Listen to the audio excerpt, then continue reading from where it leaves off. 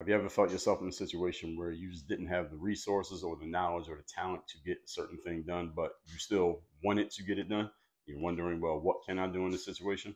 I'm going to tell you how you can make up for in numbers and volume what you lack in ability or resources. Three simple things. Number one, mass production.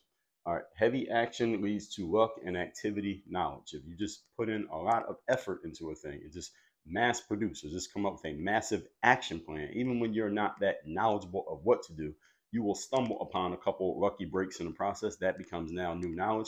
Now you can use that moving forward to where now you actually have the resources and you can do things. Resources being knowledge and information.